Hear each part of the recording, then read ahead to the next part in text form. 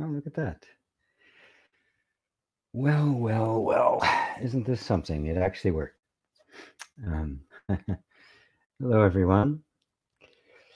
They actually have been having trouble because there's so much streaming going on right now that both YouTube and Facebook are having a bit of a time trying to keep up.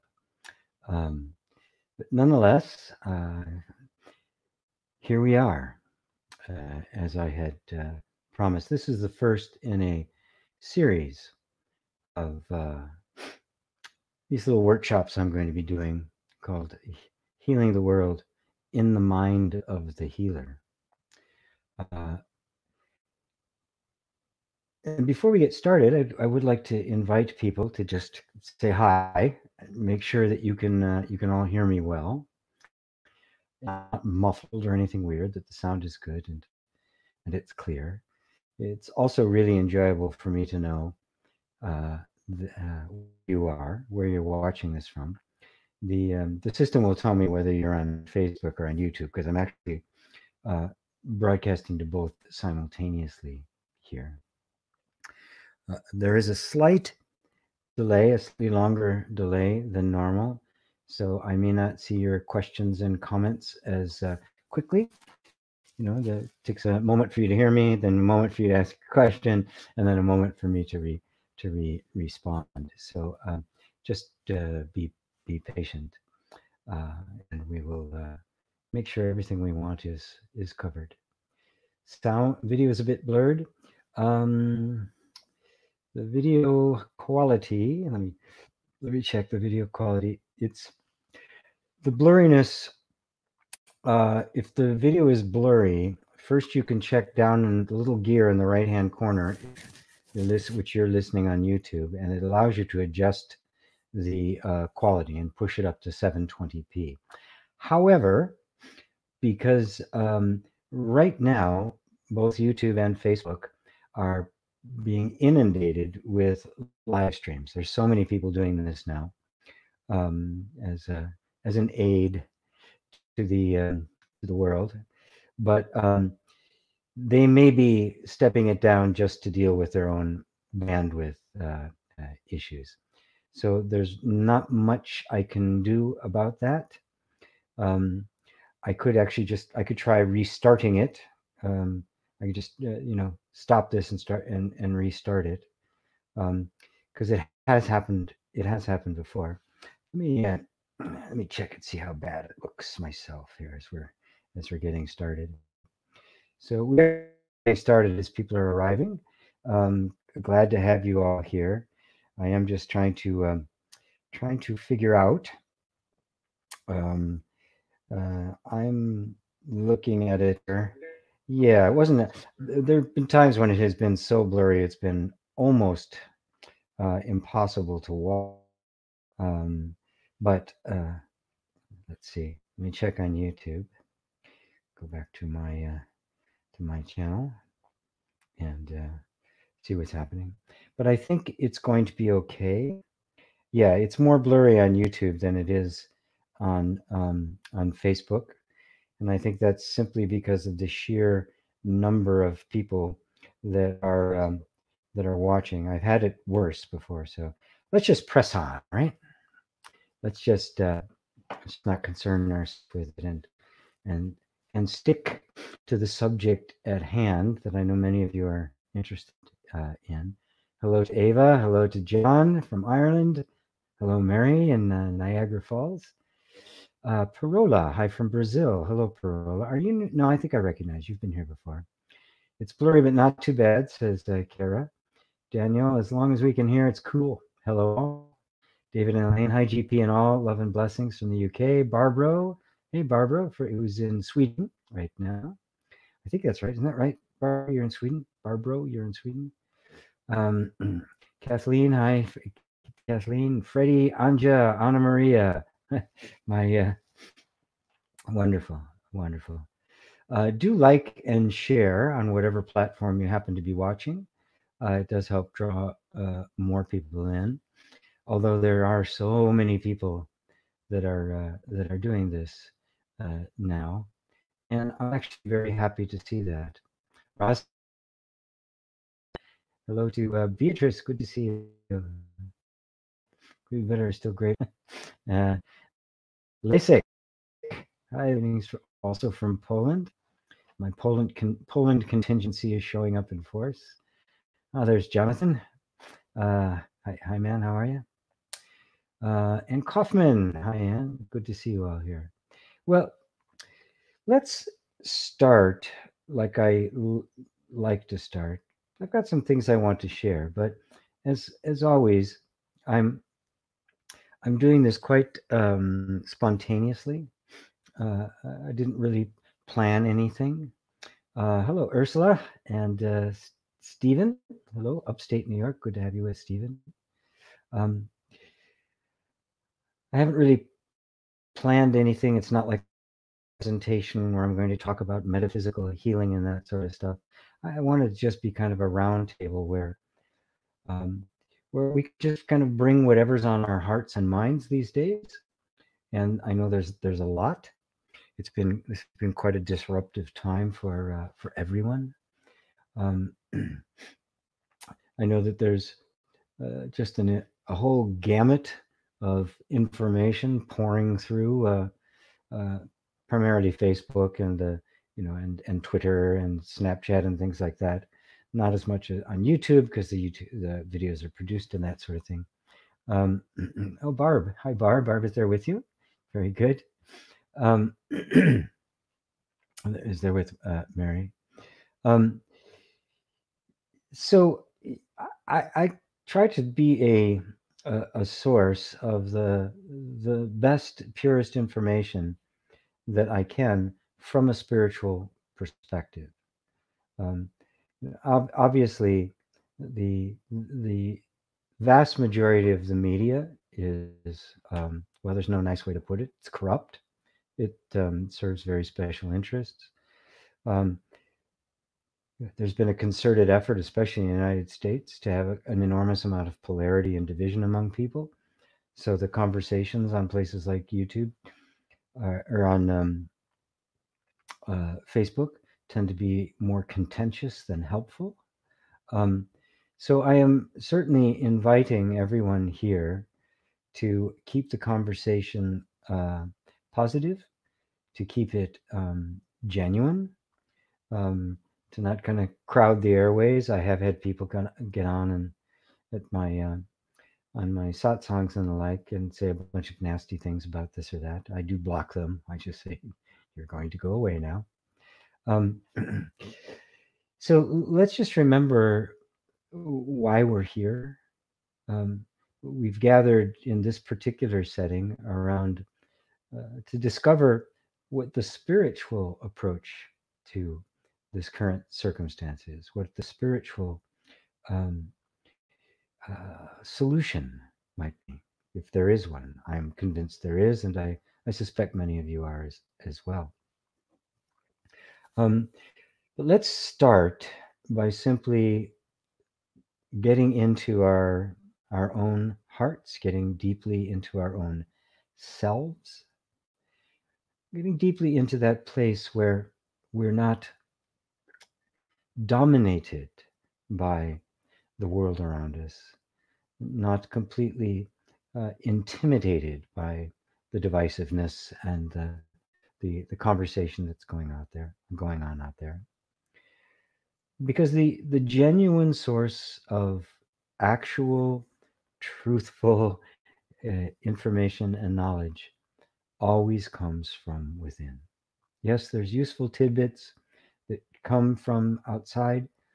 The more you are oriented inward, the more you're connected with the truth of your own being, the more easy it is to discern between what is just ranting, what is downright misleading and disinformation, and what's genuinely true. And it allows us to find that inner balance, that inner posture, where we can do what we need to do on a practical level to deal with the circumstances we're in. And then beyond that, there's peace, there's contentment, there's a sense of confidence and even fearlessness.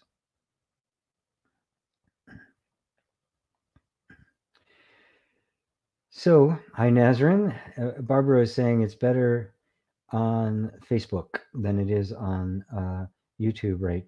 No, better here than Facebook. Sorry, the other way around. It's better on YouTube.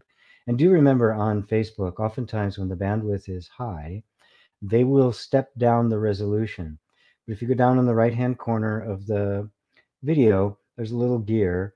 Click on that and you'll be able to set it to a higher resolution, which will give you a clearer picture. But as people have pointed out, um, it's most important that you hear and feel than it is to see. There's really not much to look. Here's a 68-year-old man sitting in a rather empty room at this point. There's not much here to see. There's not going to be any visual effects or special Hollywood effects here. Just us gathered around our hearts. So Sue, hi Sue from South Africa. Sandra Mills, love to catch you live. Great, Sandra, great to see you. Andrea said video is getting better. Jane says very clear now. Good. So it's just the times, folks. If there a lot of people start doing live stream stuff, it could it could get a little worse. It's fine. So a lot of emotion coming up, knowing a depth behind. Very good, Laura. It's in Bristol, England. Good to be here. Always calmer now from your loving presence. Well, let's go into that loving presence because it's not personal. What a great idea. Hi, Jeff. Great. Thank you for being here. So I want you all to close your eyes. And you'll notice that when you do that, there is a very immediate natural tendency for our attention to focus inside. This is quite natural. Our minds and our attention is always seeking something to focus on. And sight is 80% of the information we get from the world comes from our sight. So just closing your eyes will automatically set attention seeking to focus something closer in. It needs to find something to focus on. Right? We just want to be very conscious as to what that focus is, because most of the time we're not. And of course, normally there's a million things that are drawing our attention outward. And at a time like this, it can even get more intense and actually focused on primarily one thing, all of our attention. So those of you who are just joining, we're just starting a quiet meditation. We're just going to focus inward. So, close your eyes if you haven't done so already. Start by taking a couple of nice deep breaths, very conscious breaths. There's nothing wrong with the fact that the attention wants to focus on something. We're just being very conscious, intentional beings by deciding where that focus is going to go. And we'll start just with breath. Intentionally slow the breath down. Really feel it going into your nose, into your lungs. Feel the diaphragm expanding.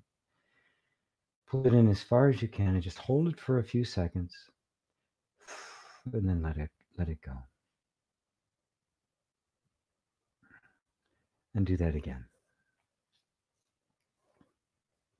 I won't try to guide you on the timing because everybody's breath is a little bit different, but make it as deep and as slow as you can. For the next bit of time, we're in no rush. There's no place to go. You're already here.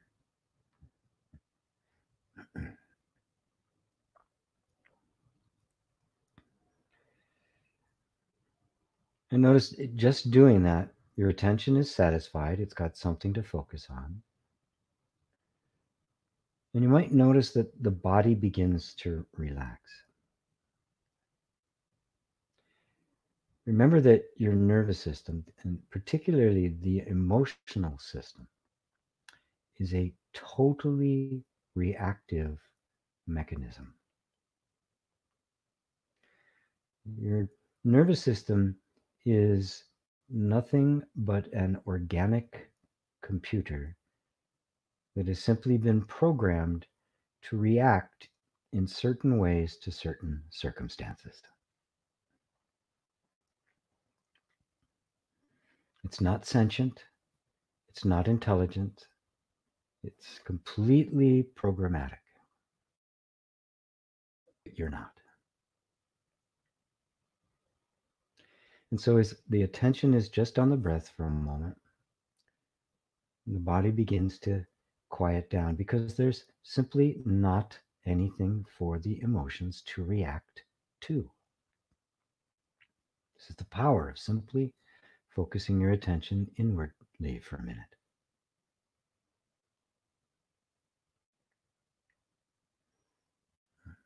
And it is a power.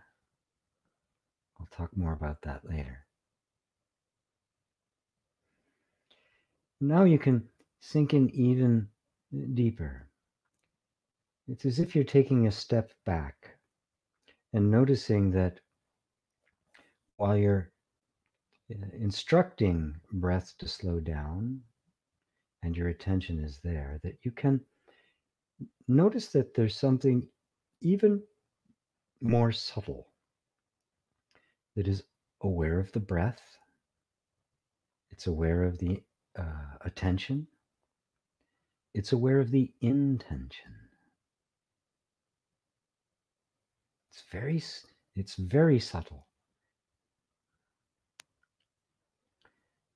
Don't even want to put a name on it.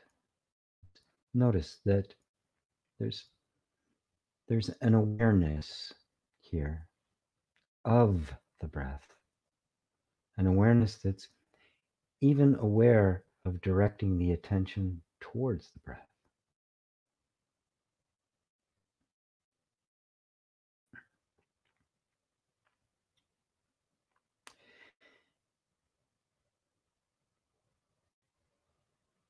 And now I want you to simply let go of all of the ideas you have about what's happening right now. Not just in the world, but right here in this moment with your eyes closed. Our minds are perpetually active, and even though the eyes are closed, your mind is very likely still commenting on things. Well, this feels good, or gee, I wonder what happens next, or I wonder what this is going to do. I want you to just say, thank you, I don't need you right now. And I just want you to notice that awareness that's aware even of those thoughts and how powerful it is to be able to disengage from those thoughts. There's nothing wrong with thoughts. Thinking is very useful. But right now, we don't need it. Right now, we're just being present. The same is true with the emotional system. As the thoughts get disengaged from, they don't draw you into their narrative. There's an increasingly less amount for the nervous system to react to. And so the emotions begin to settle down. Now, it is possible, as this inward journey continues, that emotional stuff can just come up that does not appear to be a mere reaction. Just notice it. Notice that you are noticing it. And then just let it come Let it be here and let it go. This is the yoga of allowing.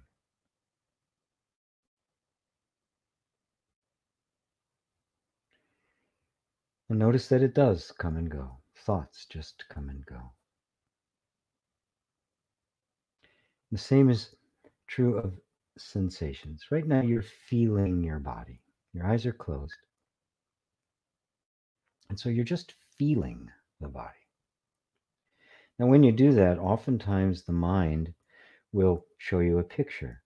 For instance, if there's a certain kind of, I don't know, maybe it's a tension or a pain or just some kind of an energy in like your knee that you're sensing kinesthetically, your mind could say knee, say the word knee, and even show you a picture of the knee. But that's not what you're experiencing. I want you to feel your knee or whatever it is, whatever part of the body may have drawn your attention. If there, right now, I have just a little tiny ache in my shoulder. It just started a few moments ago. So I'm just going to notice it. And like all sensation, notice that it's not a static feeling, it's a flow. There's always a shift to it. It's forever coming and going.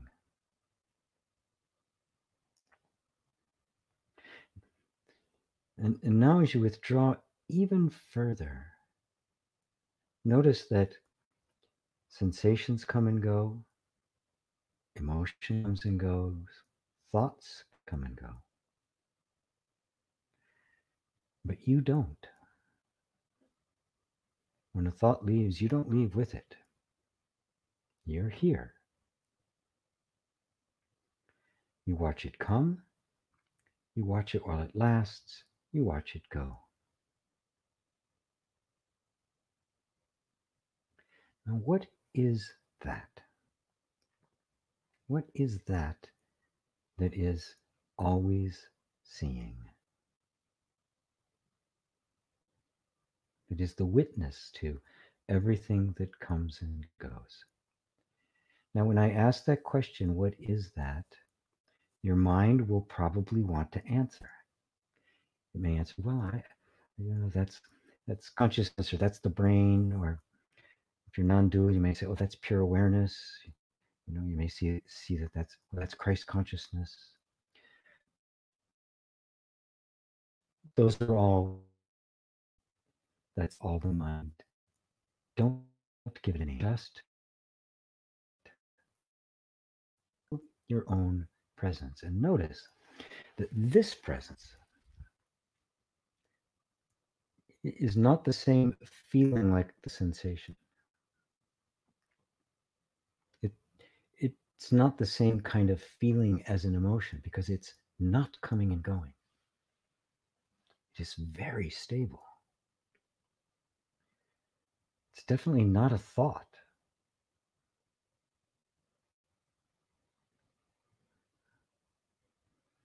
So without giving it a name or a title or a form or anything, just become curious. What is this sense of presence?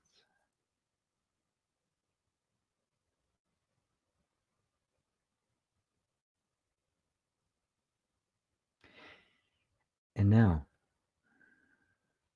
with your attention completely on that sense of presence, notice how it's withdrawn from everything.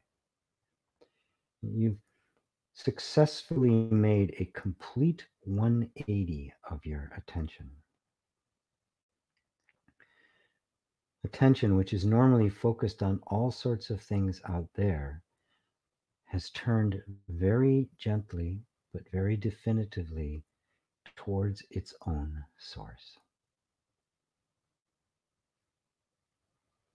The origin of your attention, this presence. One of my favorite quotes from St. Francis of Assisi comes to mind here. He said, "What you are looking for is where you are looking from.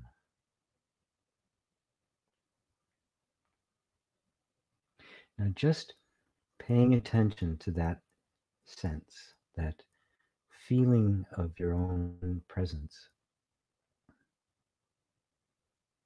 Is there anything missing here?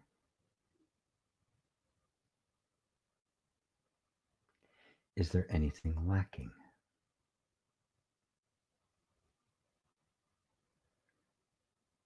Is there any agitation?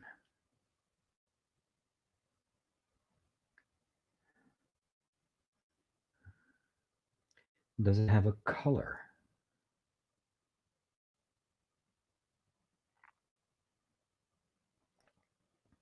Does it have a form or a weight?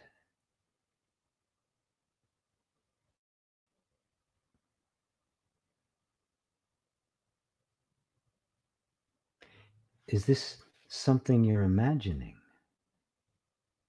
Or is this a real experience? Is this a visualization? Is this imaginary?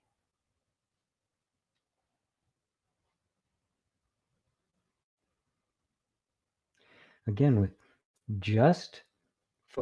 the attention just on that very subtle sense of your own presence without a name or anything,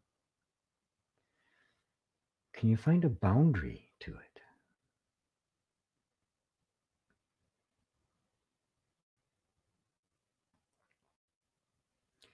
Can you find a beginning to it?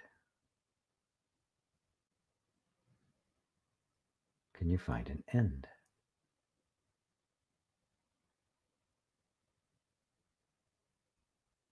What is this?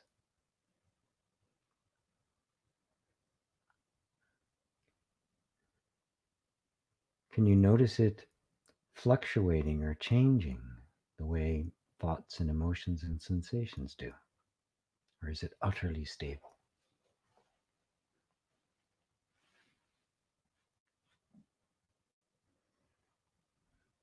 Is it unhappy? Is it afraid?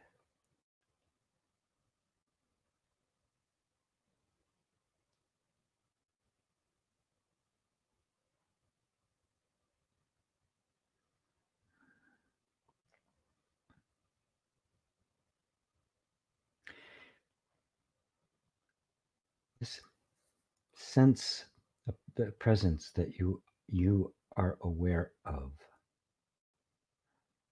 is it different from you?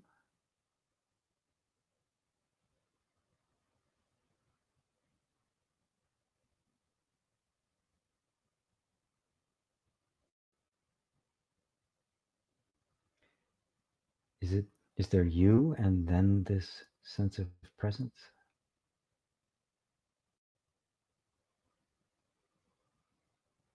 Can you somehow separate yourself from it?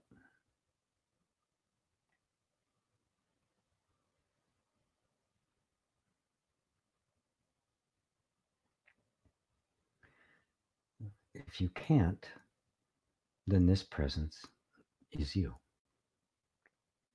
The real you, not an imaginary you, not a thought you, not a set of emotions or sensations, not a memory, not history, not a form, not a gender, not a belief system, not a race, not a creed, not a nationality. You, without any reference to anything other than you.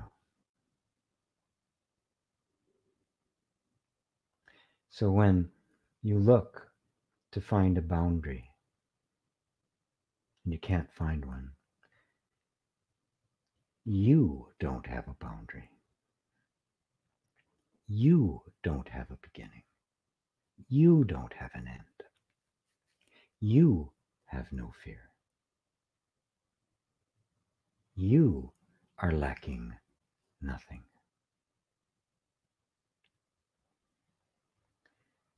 This is your original state. your original innocence. This is the you that has been there the whole time. It was only obscured by the conditioning of the mind, the nervous system, and sensation.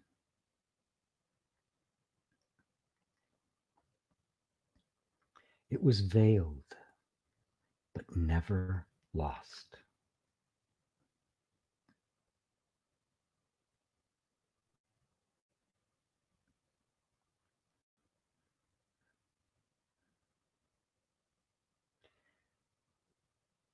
We can, in belief, be led to conclude that we are this body, this form, this limited, suffering, scared being. But it is only an image in the mind. It is never true.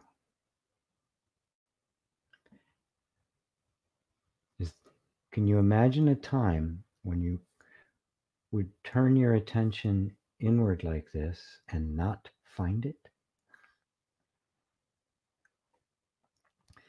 If this was not there, you would not exist. This is pure being. They say pure awareness, Buddha nature, Christ consciousness, the great I am. The religious name is God,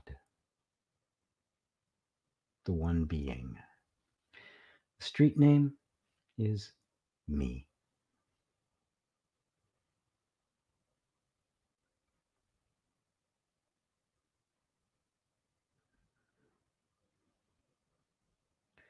So let your attention turn around again and look back out into the world. Feel it more connected to its source. Notice again your breathing and take another deep breath or two.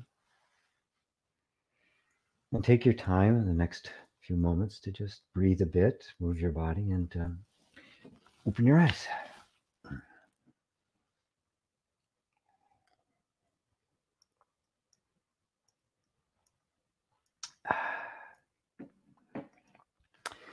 Welcome to everyone I hadn't said welcome to yet. Let's see. GJ has been following me for a few years, done some classes with you. Wonderful. Vicky. Hi, Vicky. Good to have you. Sally Atherton. Hi, Sally. Southeast England. Great to see you in here. I'm already feeling calmer and more centered. Thank you. You're very welcome. You're very welcome.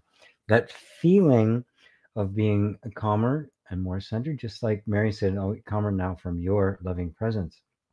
It's not my loving presence, it's yours. All I'm doing is pointing you back to the very same place I go to. Because when I turn within and I find that place, and you turn within and find that place, guess what? It's the same place.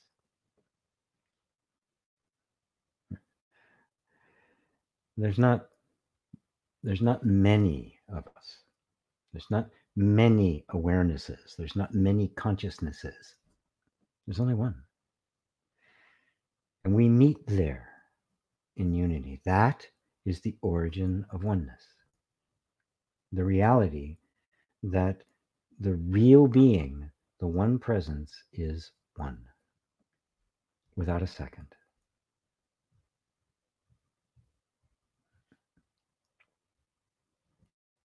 Oh, this one was still called Meditation on Oneness. I just realized the title is incorrect. Let me see if I can change the name. Yes, I can. Cool. Bring the world in the mind of the it's weird that I make sure that that's there. See, oops. Same on Facebook. Very good. There we go. That's very interesting. I don't know why it did that.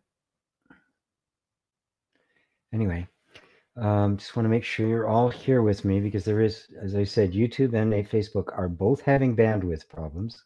So if for some reason it locks up or the image gets really blurry, or for some reason it just freezes for a second, come back. If it doesn't come back in a few moments, the page and read, it'll come back because this is an unprecedented time in human history, and that's not an overstatement. It actually is the first time something like this has pretty much touched everyone in the world. Unless you're an Aboriginal tribe in the middle of the outback of Australia or in the Amazon or something, everyone in the world is being affected by this. Every institution, every form, every being, every culture, every religion, and everyone is struggling to come to terms with it. Right? And this is a wonderful, wonderful opportunity for us to really be spiritual. Right? Because spirituality isn't just another perspective to take, right? I hear fundamentalist Christians trying to say, well, this is God punishing somebody, right? About something rather. Other people are trying to, maintain the status quo. Others blaming this, blaming that. Everybody's trying to take a completely unusual event, a completely extraordinary event, and somehow try to understand it within the context, but from before that event, which is a species of insanity. It's crazy. You can't. Nothing we know has prepared us for this. So we have to go beyond. It's really very, very simple. We have to go beyond. Christ said it beautifully. He said, you can't put new wine in old wineskins. It'll break it, right? Or it'll smell terrible and taste horrible, right? We need to allow a moment like this to pull us forward, right?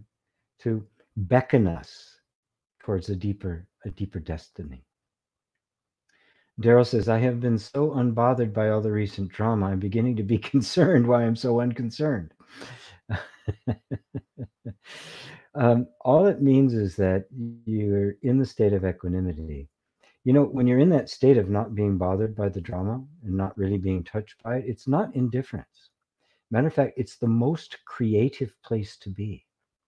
It is the place that is most capable of coming up with creative solutions that resolve it, protect people, protect everything, and even move us to a higher state than we were ever in before. So I welcome your lack of concern, right? It's not like you don't care, it's you don't mind. There's a state of equanimity. Excuse me. State of equanimity is a very powerful place. It really is the fruit of spiritual practice. A spiritual practice gets freaked out the moment something changes. Isn't much of a practice, right? When everything goes when everything goes crazy, especially people who have been religious and suddenly they're scared to death. The religion wasn't very worth very much if it can't withstand being blindsided by something like this. So Dave Scott says namaste. Hi Dave. Anna, hello from Croatia. Great. Cheryl, hi Cheryl. Jay, how do you call in? Oh yeah, that's right. I do have available, if you would like to actually be on the stream. Oh no, that's not the one. And talk to me. We can interact via audio. I am going to put a copy. I will put it in the chat. Hopefully, it will show up in both Facebook and YouTube. It should. If you click on that link, it will take you to a screen, and you'll be able to. And it'll take you to another screen. I will see you here, and I will be able to bring you into the conversation, and we can actually talk. So that's the that link I put there, streamyard.com/a bunch of funny numbers. Let me know if you can all see that. You should be able to just click on it in the chat if you'd like to come on like that. That would be great. Cheryl says, question, it's easy to know myself as presence, but how to know the world as self? Self without object. Um, Wonderful, and and I'm glad you asked that. That's the primary reason I wanted to do this particular class. Um, and but I'm gonna just kind of got to go through here a little bit to let everything settle down. People are still joining and the like. Patricia Zahentmeyer, hey Patricia, good to see you. Could not find a time when I was not, said Mary Sykes. Good, because there wasn't a time when you weren't. She also said, GP, I remember as a young child trying to see if I could remember how it was before I was born, before I understood that there was never a time that I was not. So as I tried to feel what it would be like to be non existent, and I remembered that I could not find a time I was not. Right. Yes. I, I think a lot of people had that when I was very, very young as well. I had a similar thing. I was trying to imagine not existing. And I couldn't do it, right? I just could not. I could not fathom. Okay, now, oh, that's being. Oh no, I'm still here. I'm still here, aware of not existing, which means non-existence is not possible. Existence is all there is. Beingness is all there is. John David says, turning us back to where we all are, where we all are. John Sheehan, 7 billion humans, one being. Thanks. I had the same feeling, said Barbara. And to Gerald, yes, it's amazing when we're sending love and light to the world, we are sending it to ourselves because they're one and the same. Hi, GP. It's a blessing to feel that truth of being, says Rosario. Taken forward once again. Thank you for your love and your help. You're welcome. Same here, GP. Mike Mikkel. Hi, Mikkel. In Finland. Good to have you. Let me go back to Cheryl's question because it really is kind of the main thrust today. It's easy to know myself as presence, but how to know the world as self, a self without object? Well, at a time like this, we have a choice. We can either see the world as other, as enemy, as get away, or we can take it into our hearts. There's Shankara, who is kind of the uh, regarded a luminary, if not kind of the originator of the whole non-dual Advaita Vedanta path in India, made the most beautiful statement. He was talking to a bunch of Brahmins, and Brahmins in India are the high class. They are the priesthood, you know, and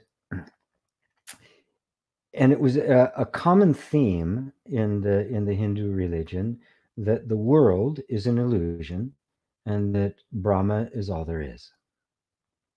That Brahma is the one being. That's their word, Brahma, Brahman. Sometimes Brahman, you'll hear it pronounced. Is the one being. Just as I mentioned during our meditation, that sense of presence you're feeling is exactly the same sense of presence I'm feeling. There is no difference, right? And you can feel that, can't you? You can tell by the character of the presence itself that we are all experiencing exactly the same thing. It couldn't be any other way. It's self-evident, right? But here's what Shankara threw into the mix that kind of baffled the Brahmins he was talking to. He said, the world is an illusion.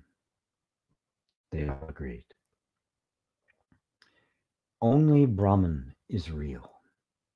They all agreed. And then the kicker. Brahman is the world. The world, seen as an objective, separate thing from myself, is an illusion.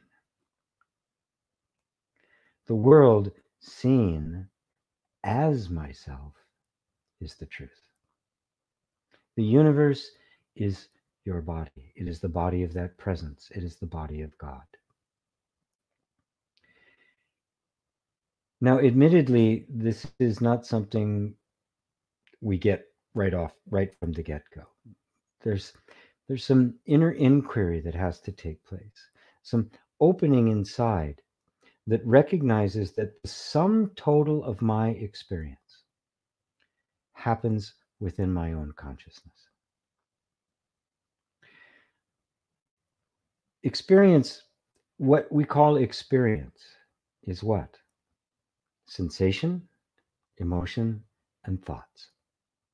Those three colors form every other variation of your experience, do they not? Is there any experience you have that you cannot boil down to some combination of thought, feeling, and sensation? That's all there is to your experience. The notion that your experience of thought, feeling, and sensation is the result of an external world out there somewhere acting on you is a completely unprovable. I know sensation. The only knowledge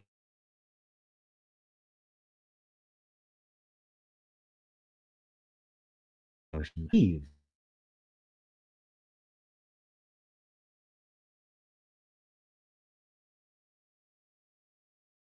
Uh,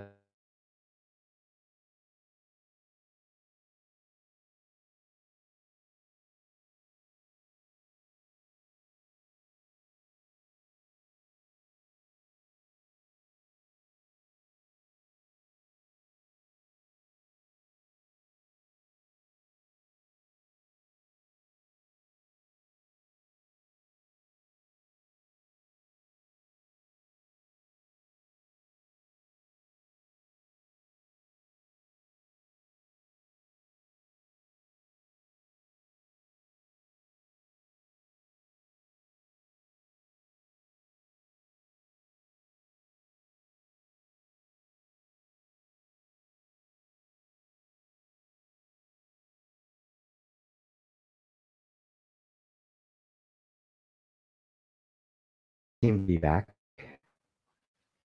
I lost a couple people in queue here to talk. Okay. So, right, I appear to give me a little chat. See if I'm still here for you.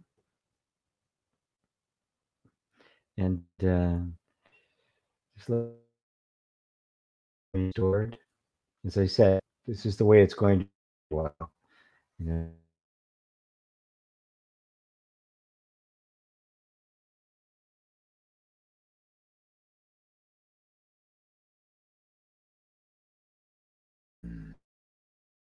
In and out, in and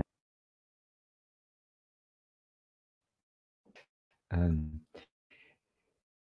If you are in queue, please turn off your video. And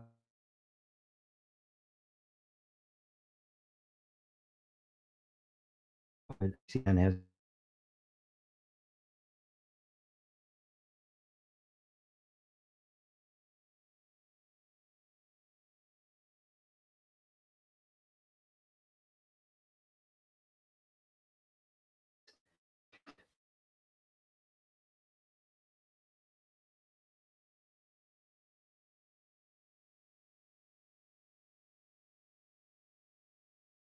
I'm going to post on before we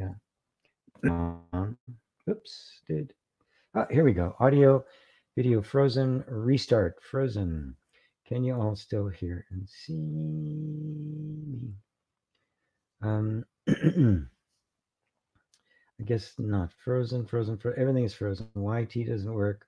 Kathleen says, I'm back on Facebook. Audio is frozen. Back on Facebook. Gone on YouTube. Okay. I'm going to just have to end it and now it's good. Well, it's good on Facebook. How about YouTube? Nothing on YouTube. I can actually check YouTube from here, so I should. Oh, that is okay. Yes, it's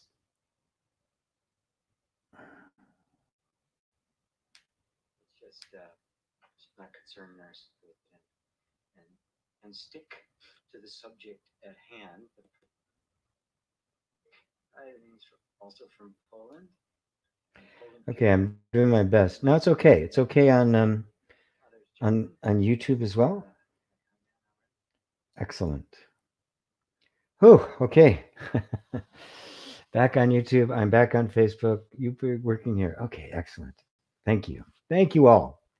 As I mentioned, those of you who, yeah, some people have been completely lost. As I mentioned earlier, both Facebook and YouTube announced, and all the various services, that because everybody's at home and everybody wants to contribute, there's just an enormous amount of live streaming going on. There's an enormous amount of internet traffic going on, right? Systems are saturated. And so it is very possible that at times during this this live stream that I'm doing here right now, that this could happen. I'm pretty convinced that if we just hang out for a while, it'll pop back up. If it doesn't, if it's a few minutes, I will basically just stop the broadcast and restart. But that means you'll have to refresh your browsers and the like to pick up the newest one, because the old one it doesn't reconnect to the old the live stream. It makes a new one. So so where was I before I was can you turn off video on Facebook? Actually, I can't. No, unfortunately I cannot do that. In and out on Facebook. Can you turn off video? No. Unfortunately, I can't control that. I can't turn this into an audio only feed, which would be another way. It'd be great to do it. So we just have to bear with it while we can. This is all being recorded. I will be making a replay of this available for everyone, and I also make it available as an audio download. Too bad I lost about 20 people. Had to kind of dropped off. Maybe they'll be back. So anyways, as I was talking, the sense of the world being yourself, it seems like a very lofty, very, very ephemeral kind of thing. And I don't want to make it into such an obscure or arcane spiritual idea. It's much more practical than that. As I was saying before we got cut off, it is the sum total of our experience is simply our emotions, our sensations, and our thoughts. When we believe that our thoughts are actually the truth, that they are actually accurately representing reality, we have locked ourselves in an illusion. It is impossible for thought to capture the infinite. And notice when we did our meditation and we withdrew from thought, the inner experience was one of spaciousness, wasn't it? It got bigger. Your inner experience broadened. Why? Because it was no longer being bounded by thinking. Being is not bounded ever. Thought is always bounded. That's why, in order to experience self-awareness, self-realization, we must step back from thought. We must disengage from thinking.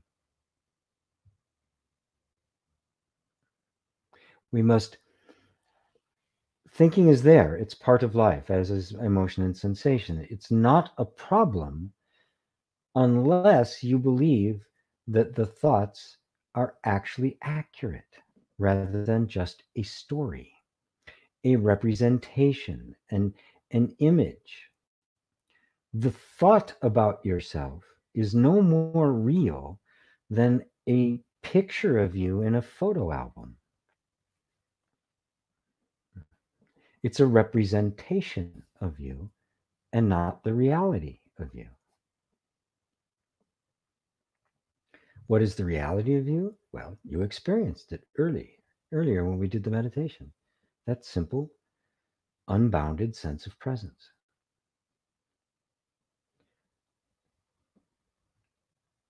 It's an amazing thing because we're so used to thinking of ourselves in terms of being someone, a form, a character, a person, a body, a gender, or beliefs. We're not used to this idea of knowing ourselves as boundless and formless. Now, without form, the formless has no vehicle of expression. Music without musicians, right? A song without a singer, while yes, it's there, it's real, it's possible, remains completely unknown. So what we experience as the world is in fact the expansive, infinite, boundless reality manifesting its own character and nature in form. And the character and nature that it manifests in form is love. That's the real essence of it. That is the world. That's what Shankara meant when he said Brahma is the world. When it's seen through those eyes, when it's seen through the eyes of thought, world, dangerous, problems, viruses, evil people, bad systems, right? You're stuck in Maya. You're in samsara, right? And all of that is in your own mind. That's a mind blower. So none of it's out there. None of it's out there. What is out there? Nothing. Why are we all having the same experience? Because we are all the same being. There's not your consciousness and Daryl's consciousness and David and Elaine's consciousness and Anna's consciousness. It's one consciousness that is having this unified experience. To know that takes the fear out of interaction with what's happening in the world. If it's happening objectively, independently of me, and my perception of it has nothing to do with it, I am 100% its victim. There's no way out. But if it's not like that, if it is a mind virus that happens to be infecting everybody's mind at the same time, then it's simply mass hypnosis. That's the way you could look at it. And what's the remedy for a mass hypnosis? Wake up. Wake up to what's real. Now, when I say things like this, please, I'm not an extremist. That doesn't mean you should just go running around hugging people, that we shouldn't take the precautions that we need to take right now. But don't let the mind virus infect you. Now, what I'm telling you is actually very solid. It's practiced by yogis. This is actually the foundation of Ho'oponopono, of much of the New Thought churches, A Course in Miracles, that takes this point of view that I'm saying. So it's not completely, it's completely outlandish. The entire condition of the world can be met right here within your own mind. You can heal the world in the mind of the healer. And of course, that's where it has to start, right? My fearlessness projects a very different picture onto the world.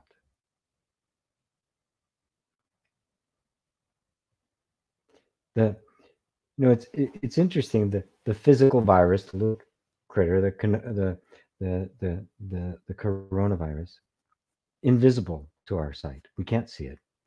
Somehow, this invisible, unknowable thing affects us.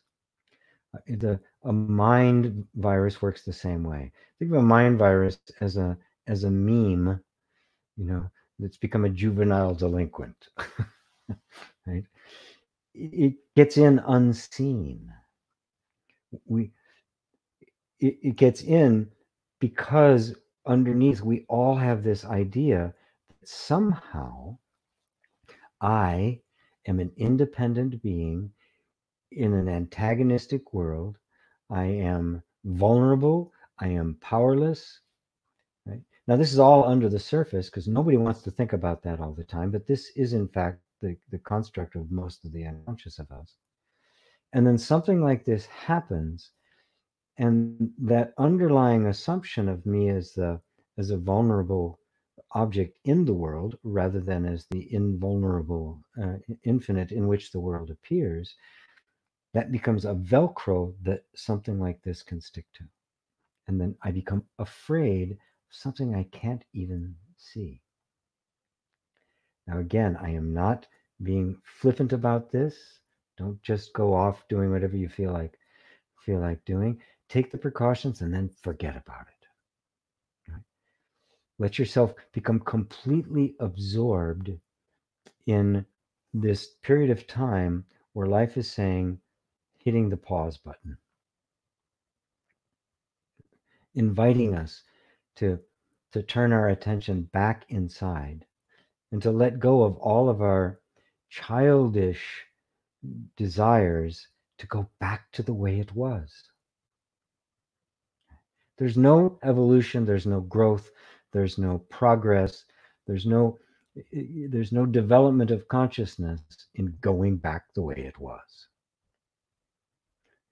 The way it was didn't work. And frankly, this is not the last one of these we're going to be encountering. Right? It will take a lot to shake humanity out of its indolence, to shake it so it stops listening to its leaders who do not have its interest at heart, start being seduced by a carrot while somebody's stealing your entire life savings. We don't want to go back to that. Right? As I've been, I've been self-employed. I've been doing this for a very long time. So, other than the fact I can't go out to eat as much, this hasn't had that much of an impact on me. So I have to own up to that. For many other people, this has been a huge impact. A lot of people, their social life centers around work, and not even having a social life. I'm a rather reclusive fellow. I live very solitary, so I don't have a lot of social interaction. So I know for some this is really quite a strain. But the fact is, over decades, I have cultivated this love of being with my own being. And in that opening meditation, that's all I did, is I brought you into direct, undistracted connection with your own being. And what did it feel like? It feels divine. It feels wonderful.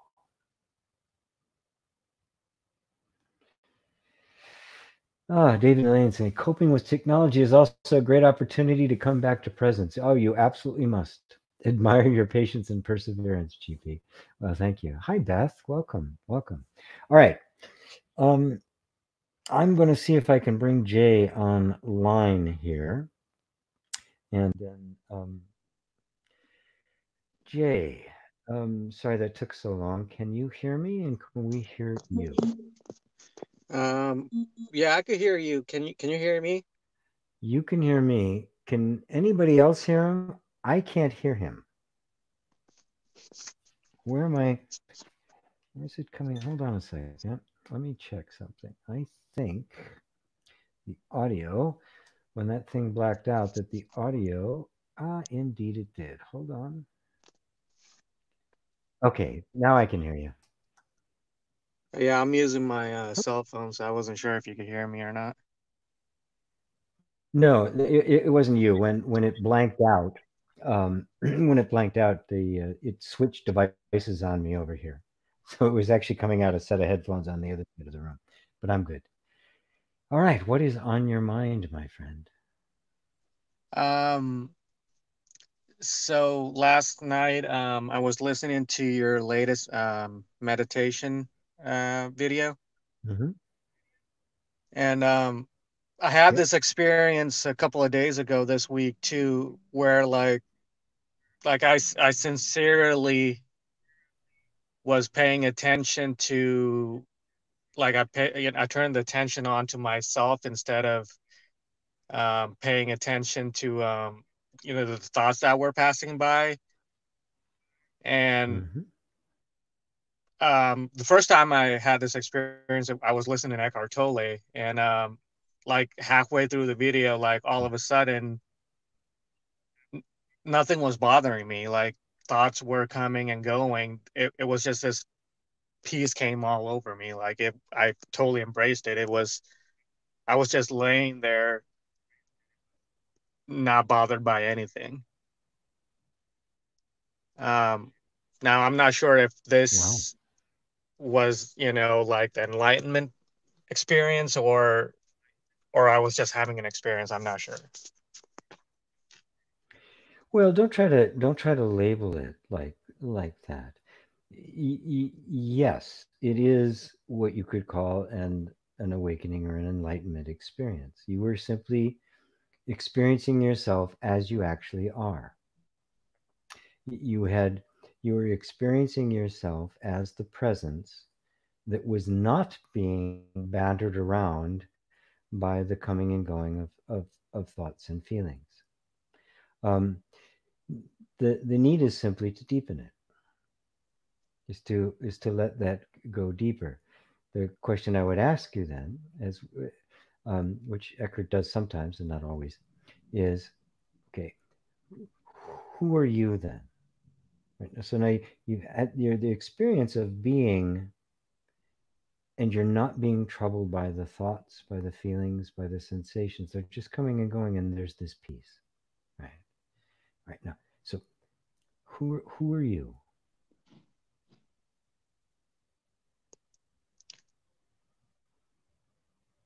Um, Who is this you that is aware of the thoughts, the feelings, and the sensations?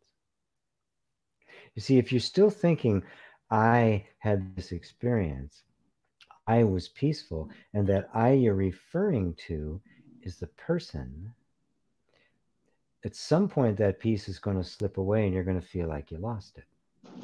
yeah. Well, I never This isn't felt like I lost it. It's still here. I'm still that. My, the thought that comes in is, am I just pushing my thoughts away, my feelings away? Because I do feel this in the background, even though there are overwhelming thoughts, anxiety. I could still feel this presence. Am I just pushing everything away at that point? hardly, hardly. If you're pushing them away, they get more intense because they feed on your resistance. If you're becoming more peaceful, more equanimous, um, then no, you're not pushing them away. You are disidentifying with them, and it's a big difference. This isn't suppression or repression. It's not reframing. It's not a psychological technique. It is simply what happens when you are no longer being drawn into the narrative of thought. In other words, you're not being invited to go back to sleep. Right? That's what thought does. It wants to draw you into its narrative, and if it does, you become the main character in the mind's story. But if you don't, the main character isn't in the story, which means you don't have a story. So what I would urge you to do is to just, when you're in that space, right, consciously there, where you're watching it go. When you say that it's there all the time, even when it gets intense. This is the time, this is the place in which you pose that inner question: who am I? Who is it that's actually aware of the thoughts, the feelings, the sensations? Notice that even the sense of peace is being observed by something even more subtle.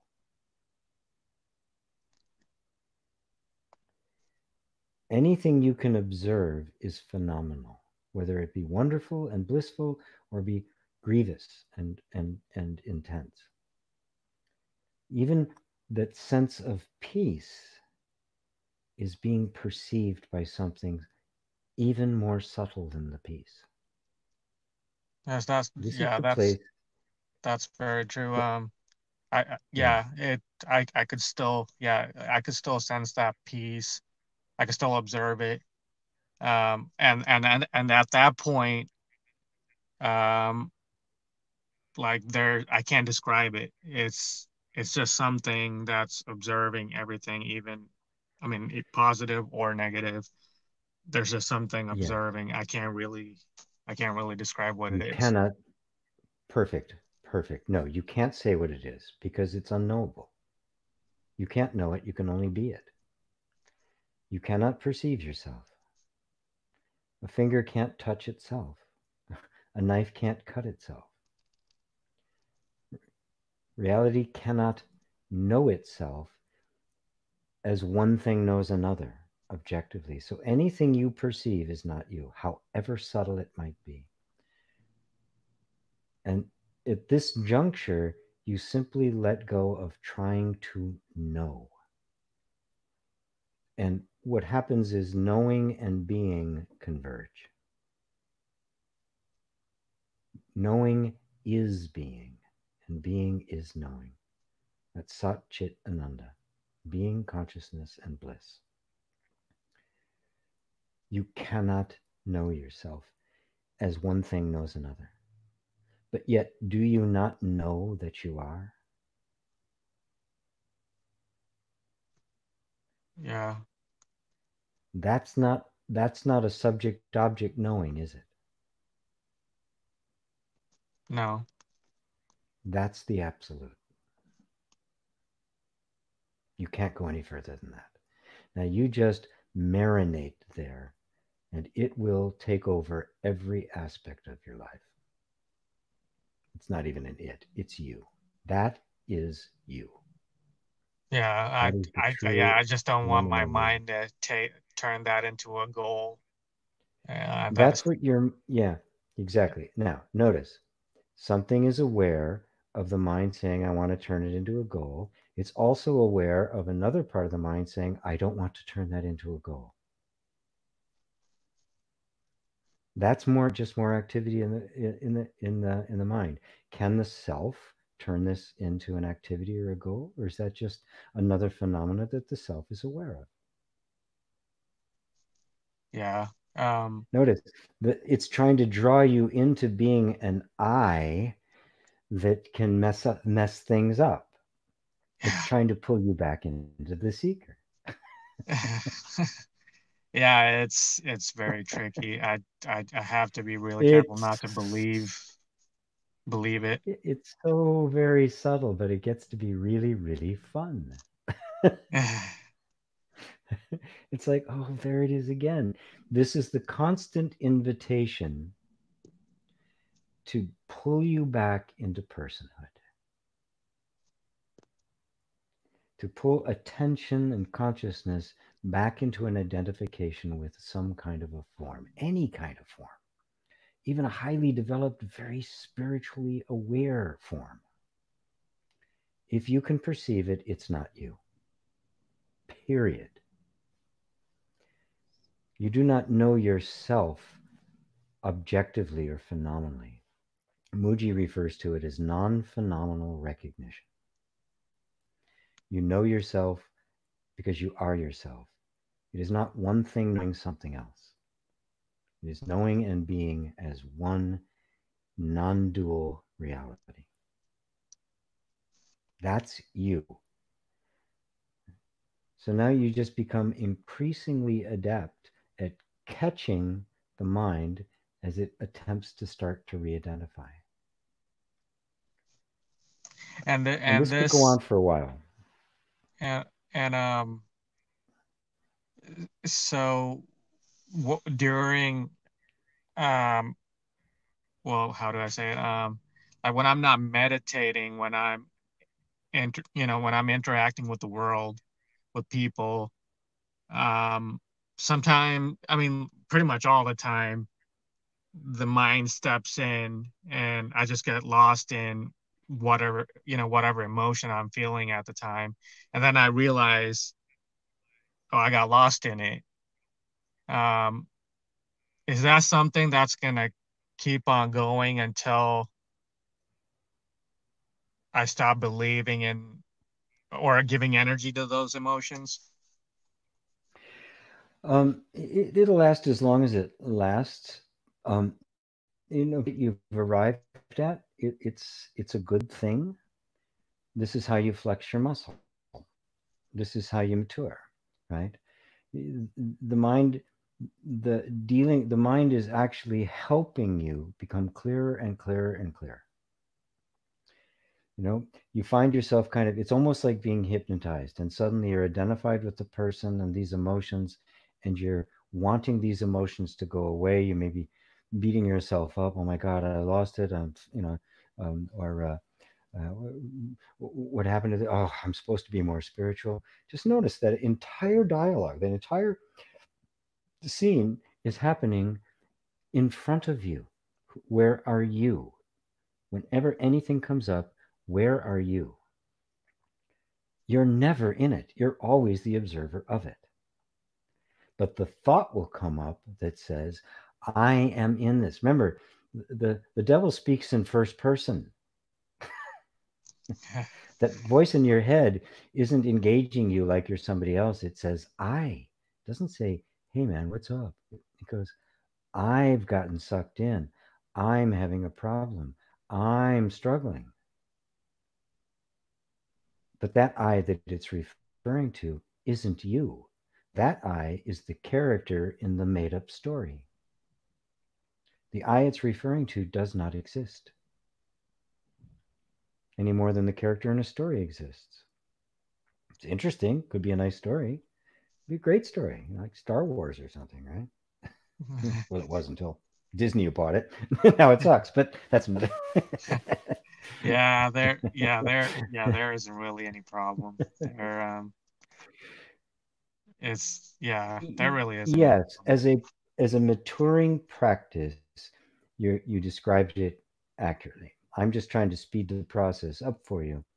It's not something that you have to practice, right? Yeah.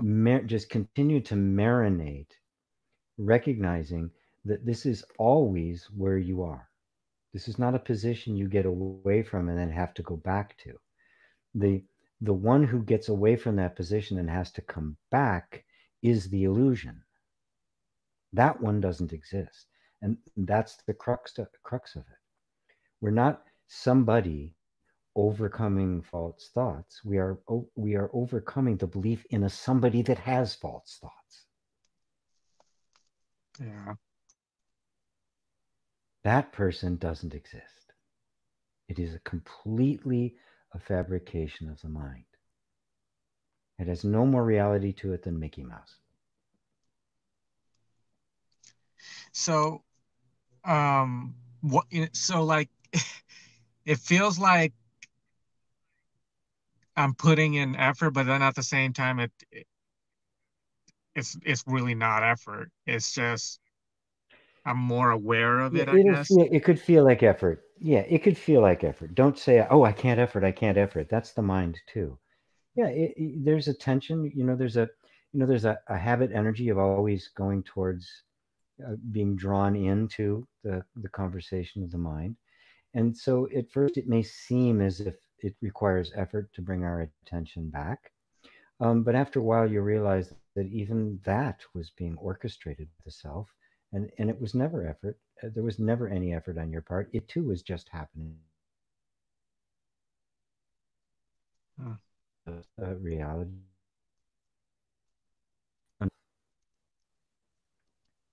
lost in that sauce. You can't be lost in that sauce. You're looking at it. Yeah. You still hearing me? Yeah, good. Uh, yeah. Yeah. You broke up. Probably like a minute Yeah, or. Yeah. Yeah. I can hear you now. good. Um, so it's very, very subtle, right? It But is. at this stage, it's going to be trying to draw you back in to the story of the seeker.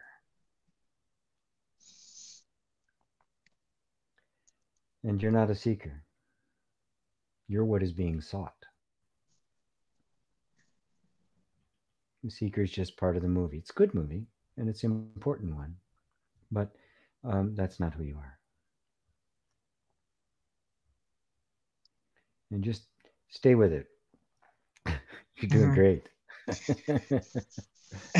Yeah. You're doing great. You can't Yeah. lose. You Yeah. I can't was. lose at this I. game. Yeah. I mean, I could see like what my mind's trying to do. Like last night after this experience, I like immediately I wanted to check out Nisargadatta Maharaj and Ramana Maharshi, like how they lived their life after this awakening. I was like, no, no, wait, your life, the times that they lived in and the way time right now, it's totally different. You can't. It was just something that Yes. my mind was trying to um, see comfort in, I guess. Well, of course, and we all know the fantastic stories, the Ramana Maharshi stories, but you've probably never heard of Susan Siegel or Stephen Jourdain. Um, Literally thousands of stories of people just ordinary lives that they just lived their lives. They didn't become a luminary like a Ramana Maharshi, and yet they were still quite awake, right? Um, your your your human life becomes the manifestation of the awakeness, and everyone will be different. You may be on a stage at some point with 10,000 people listening to you. You may be sitting in a forest somewhere with one person. Bodhidharma is one of the most famous Zen masters of all time. He had one student.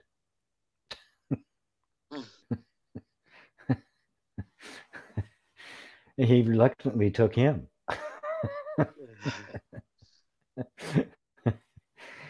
As the story goes, his student had to, in order to get him to take him as a student, he cut off his arm and sat out in the snow all night to prove he was worthy of it.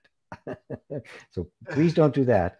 But yeah, I mean these are your You're unique experience of this is going to be different than anybody else's, and it's going to be showing forth into the world an aspect of awakening that only you can show, and it will touch people. Your job is to first, as Papaji would say, okay, now be quiet. yeah. Just marinate in it. Let this deepen. Let yourself become wiser, more subtle and nuanced until there's just no place left for the false self to be. Thank you. Thank you. Oh, thank you, my friend. What a great report. Wonderful. Okay. Thank you. I'm going to put you back where you were before. All right. All right. Thank you very Thank you, much. Jay. You All right. have a good. And sorry, but when that whole thing happened, you got kind of all muddled and I had to disconnect you. So if you want to talk, reconnect. And there was somebody else too. I can't remember who it was now. There was somebody else in the queue to talk. Let me put the, hold on a second.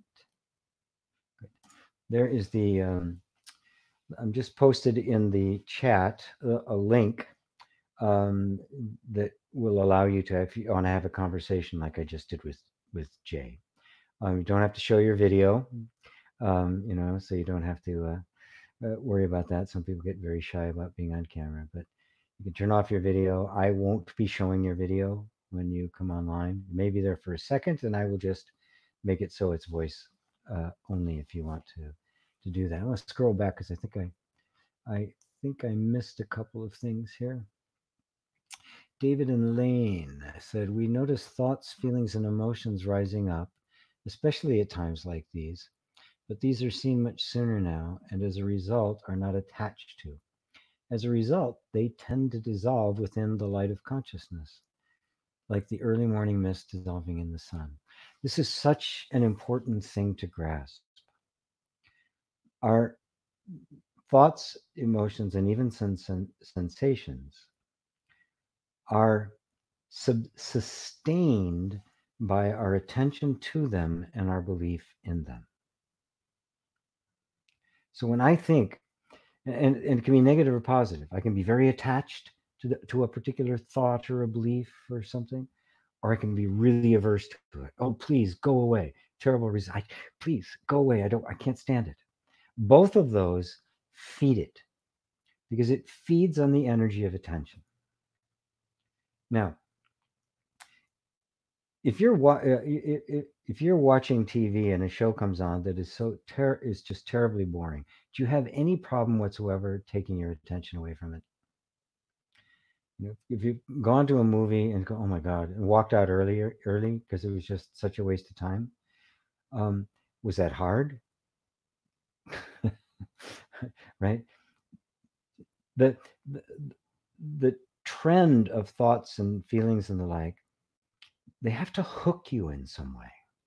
They have to engage you. There's either something you're going to get from it, or it makes you afraid of it. You're either trying to grab it or push it away, right? In either case, you're hooked. That's the Velcro. If you remember that the main character in the story that thought is presenting to you is not you, even though it speaks in first person, you can become increasingly disinterested in it. Now, some things pop up and they demand our attention. I'm not talking about everyday stuff that you have to do, taking care of family and the like. I'm talking about the kind of ongoing narrative that is in most of our minds. How often does it draw you in? Right? And you'll find that every place where it draws you in, that there's a sense of identity, there's a sense of identification. And that's the hook. Right? It's inviting me to identify with the main character of a story, and the story's really boring. You remove the attention from it. So, you'll hear me and other spiritual teachers talk about this practice of removing your attention, but you can't remove your attention from something you're interested in. You just can't do it, right? But if you don't have interest, it doesn't get your attention in the first place. The mind, the habit pattern of thought of the person will always hold out some kind of carrot. You have to hold out a carrot, or it'll threaten you with something. Or you better pay attention, or things are going to get really terrible, right? Or you can't spend this time meditating. What's going to happen to your business? You're going to lose all your money. Right? There's always something in there aiming at you to get you to re-identify with the main character in this story. But the main character in this story is a fiction. You are not Mickey Mouse or Minnie Mouse, right? You are none of those things. You are always in the position of the enlightened witness. You are always the one watching. Now just take a moment and verify that for yourself. Are you not always in the position of the one witnessing what's happening? The only thing that happens is that we become identified with the content of what we are witnessing, and we forget that we're the witness. We're so absorbed with what's on the screen, we forget that we're actually sitting in the audience. It's like one of those total immersion 3D, 360 kind of things where it feels like you're right in the middle of it. I don't know if they still have it, but long time ago, it took my kids long time ago took my kids to Disneyland, and they had this one ride attraction that was 12 screens. They had this car that they shot it on, and on top of it was 12 cameras that were filming, so they could do a 360 thing. I think it's a bit like the Google camera. Um, anyway, they would run these films, and they had racetracks and space and all sorts of stuff.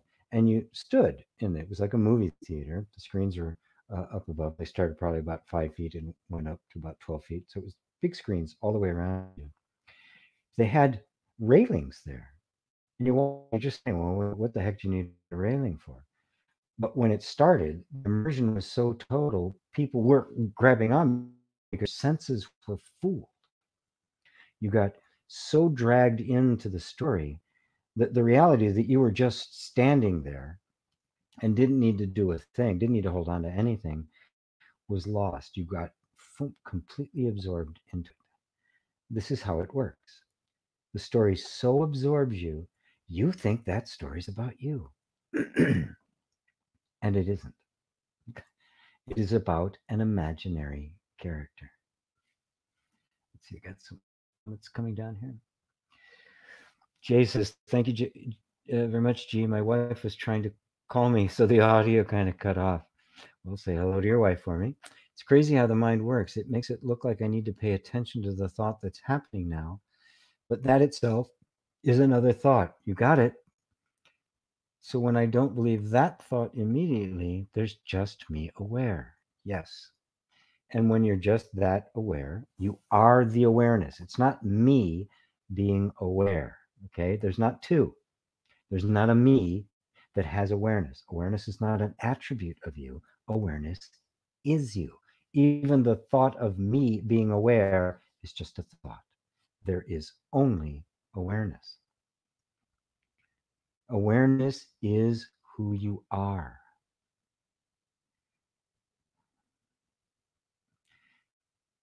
Dale, I didn't say hello to you. Or Petra, I didn't say hello to you. Hi, Anna. Give me a laugh. I can't remember what the laugh was about now. Let's see, Freddie, the personality doesn't exist. Dale says, I think it's really helps to think of thoughts and emotions as the sixth and seventh senses. Yes, very much so.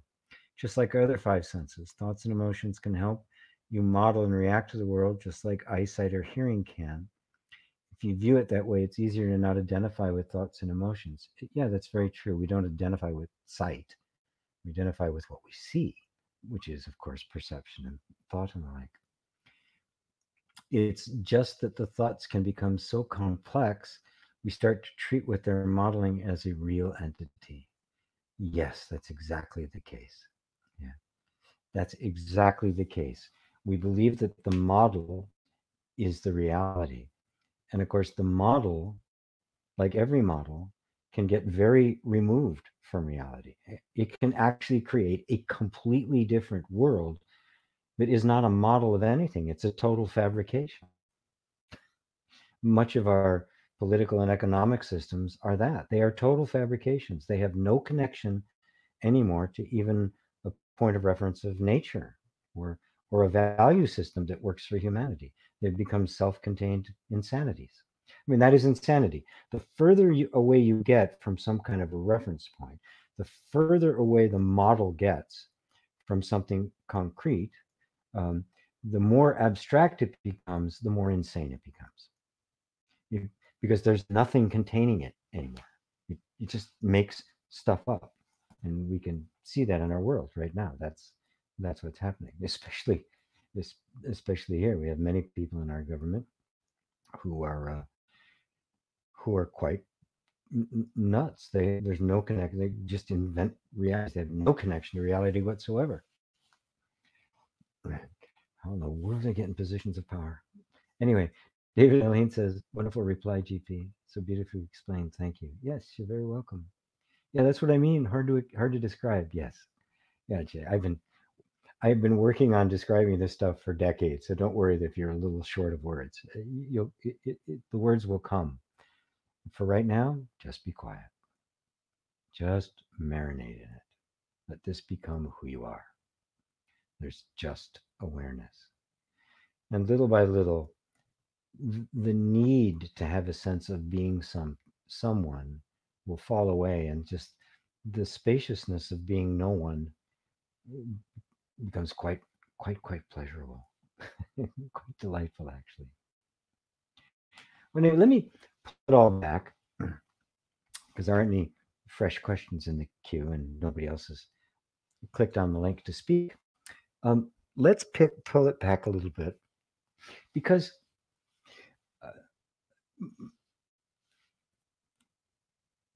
it is deeply significant when we recognize that what the world is experiencing is simply a nurtured illusion. We're afraid of things that don't actually exist. Now, here's a radical statement, and again, I'm not a doctor, so nobody shoot me. Right? Viruses don't exist. They are completely constructs of the mind. And it is our fear of them that creates the effect, not the thing itself. Nothing exists outside of our perception. There is not a little microbe out there trying to get you. That is a belief, an illusion contained completely within the mind. And as I said before, this is, I probably take it more deeply than most do, but this is other than Ho'oponopono, which takes that very approach, just like that, and deals with nothing outside of the consciousness of the individual who is the practicing Ho'oponopono. It's a little more diluted, I think, in some of the New Thought religions. A Course in Miracles, although A Course in Miracles says this as well. So this is not like it's completely out there for folks.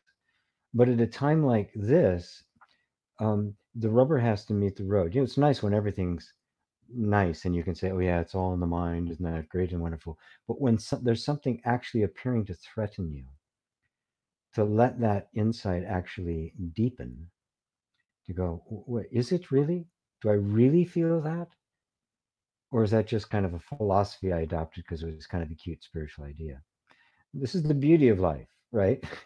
Just when you think you got it, that's when the cosmic kick in the ass comes, right? And we just got a nice cosmic kick in the ass as we're all sitting around at home now, right?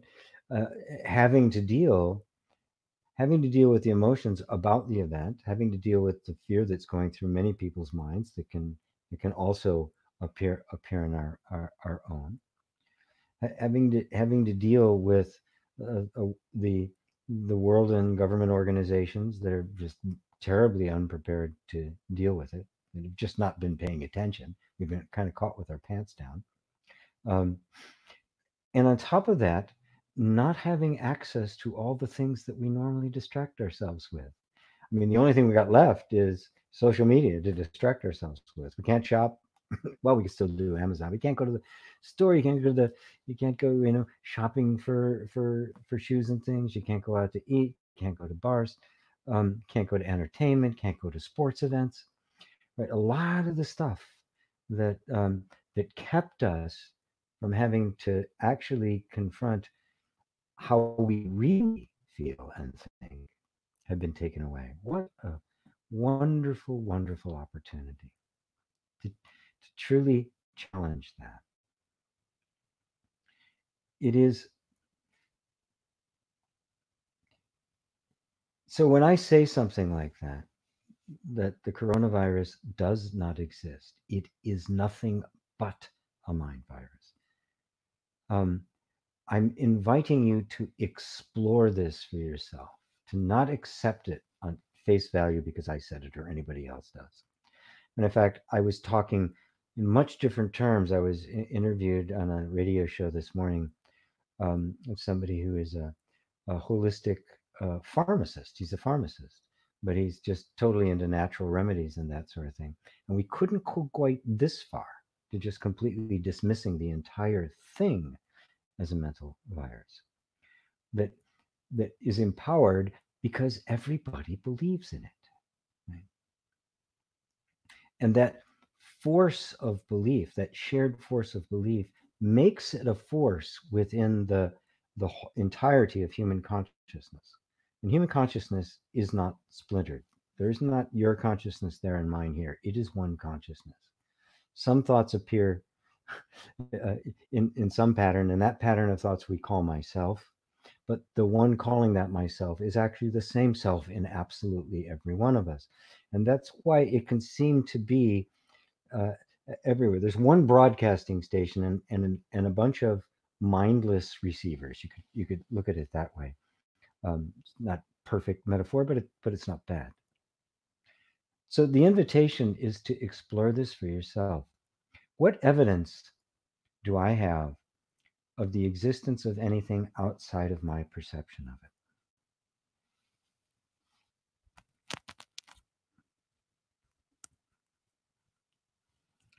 This is something to actually look at. Now, to help you with that, 2,600 years ago, there's a very significant fellow was walking the planet, the Buddha, he became known as, who to me was, without a doubt, the greatest teacher that's ever lived, certainly within any history we know of. And in one of his more obscure, less known sutras, called the Lankavatara Sutra, he outlined 4 bodhisattva practices that I'd like to share with you. Now, the bodhisattva is the hero, the highest attainment in Buddhism. The bodhisattva is the one who vows to save all beings from suffering. And is the hero of the Mahayana, the greater vehicle. The Theravada Buddhism, as opposed to Zen Buddhism, the Theravada Buddhism, the hero is the Arahat, where you simply transcend and go into nirvana.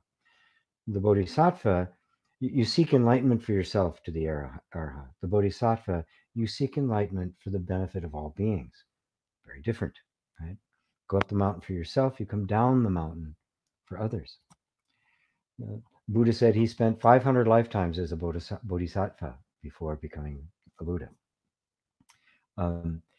It is the place where you're even willing to postpone your own ultimate freedom to serve those who are suffering. And yet that suffering has to be met, not out there, but in here, in your own heart. The Bodhisattva vows, these are coming right from, the practices of those who are on this kind of a spiritual path from the Buddha. The first one was first becoming adept at discerning the perceptions of your own mind. Now ponder that for a moment. Becoming adept at perceiving, at discerning the perceptions of our own minds. We often, most of the time, and most people never even question it, we take in the various ideas and assumptions and conclusions and beliefs. We then experience them as our experience because our perceptions have been completely distorted and colored by them, and not recognize that what we're looking at is a perception of our own mind and not reality. So the very first practice to anyone who aspires to the highest place you can have and still be a human being is to become adept at distinguishing what is my perception and what's real.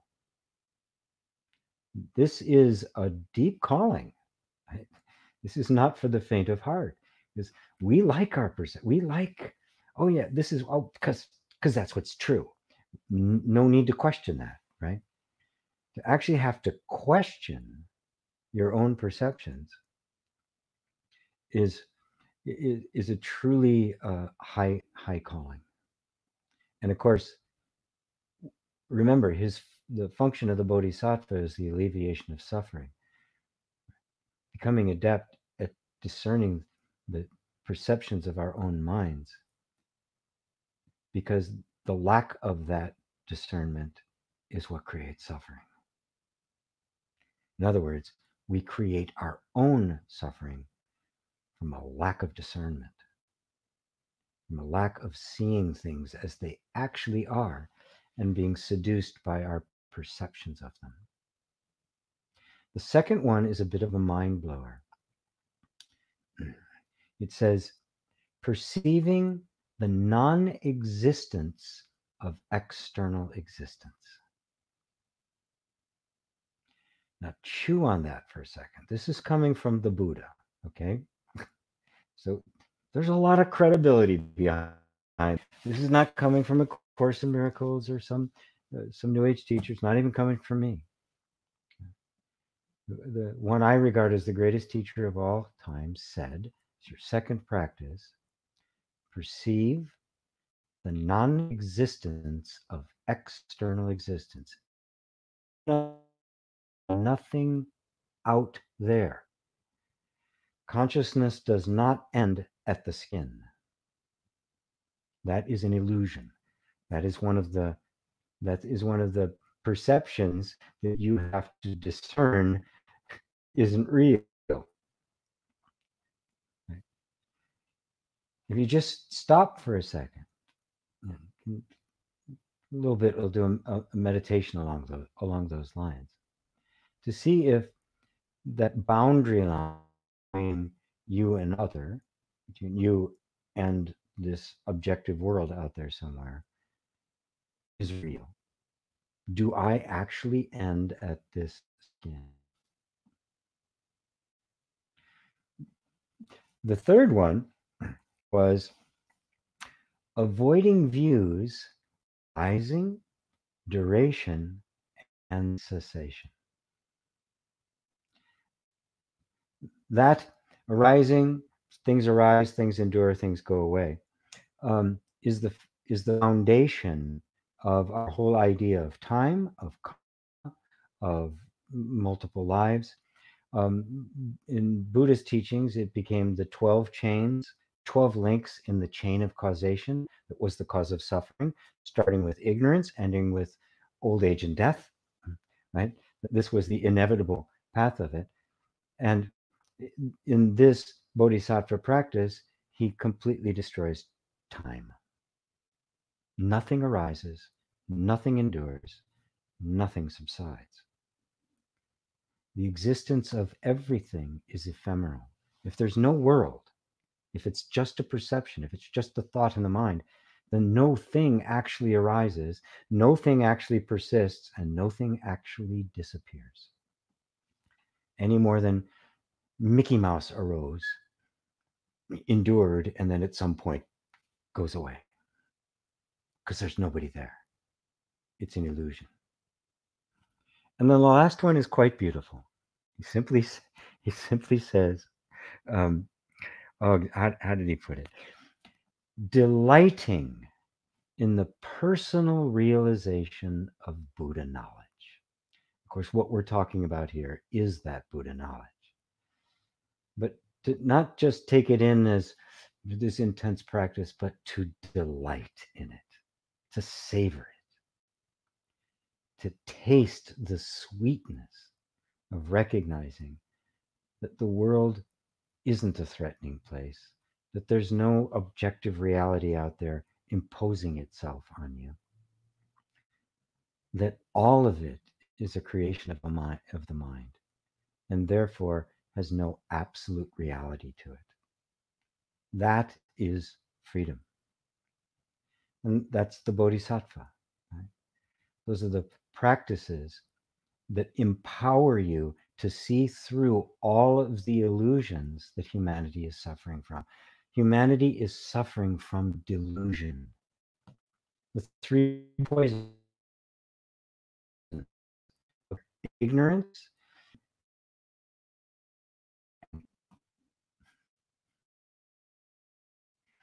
Look around. Those do not define it. I don't know what does. Those are the poisons from which you must free yourself. And to do that, there is that practice. Perceiving the non existence of external existence. You are perceiving only your own perceptions, which, which gives you complete and total control over what you allow yourself to think, to feel, to see, to experience. Who are you in all of that? You're the one to whom all of this is appearing, the one that is inviolate, unchanging, timeless, no beginning and no end.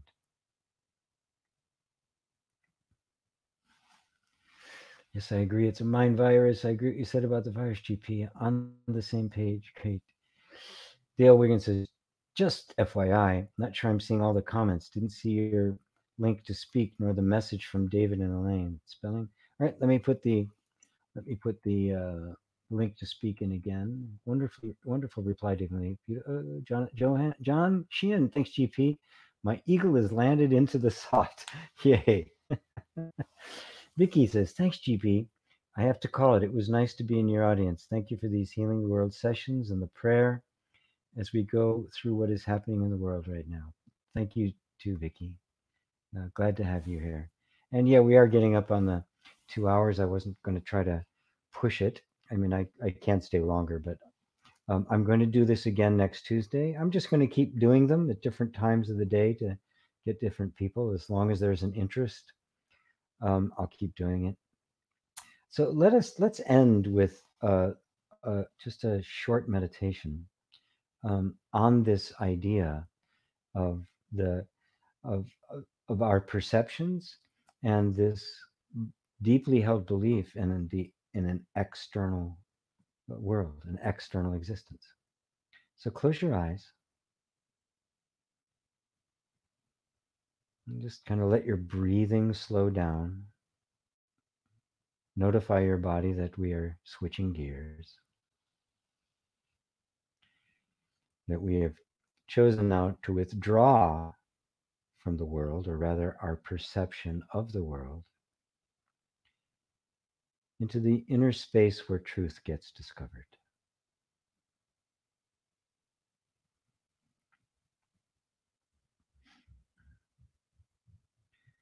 You could just start with the breath.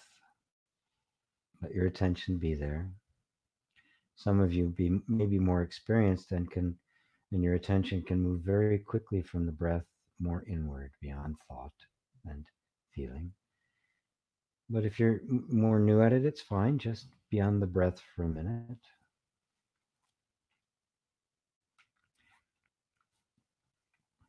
Let the breath be deep and slow. Notice how it feels.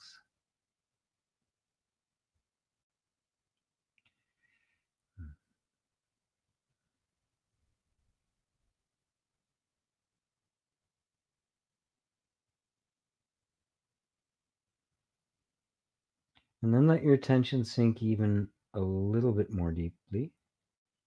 And notice that you are aware of that breathing, that there's something very real that's aware of the breath going in and going out.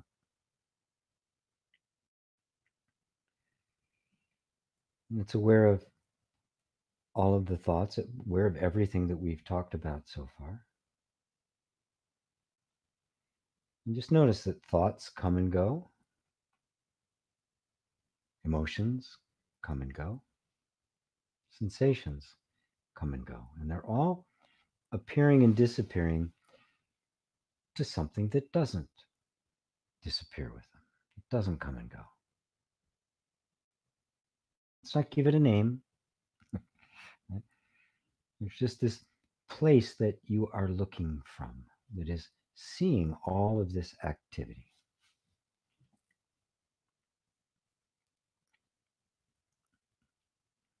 Now,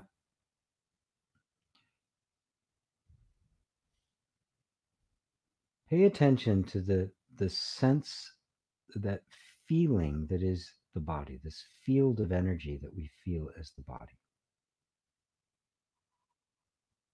And now, without referencing vision, right? Without vision, there's no form. Something doesn't have a discrete form. Notice that when you're feeling your body, that the knee has a very certain kind of energetic feel to it, as does your feet and your ankles. There's definitely a certain kind of energy signature to it. And as you're feeling these things, the mind will almost certainly try to give you a picture of it, but we're not looking at them now, we're feeling them. So just say, thank you, mind. I don't need you right now. And just feel that energy.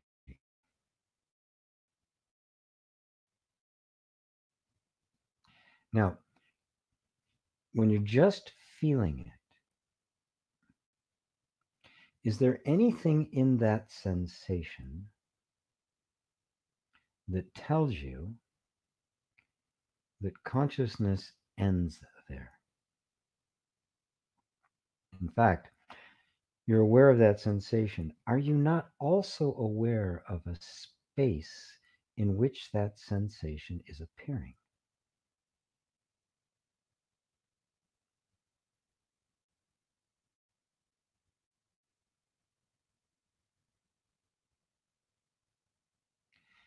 Now, the sound of my voice that you're hearing, speakers or headphones or the like,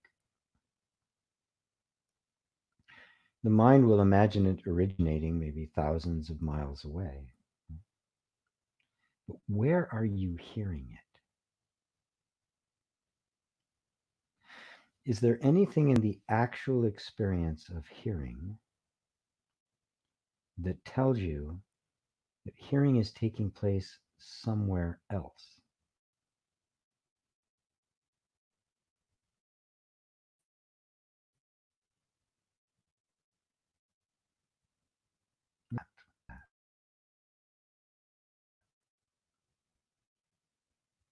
There is clearly a belief that it.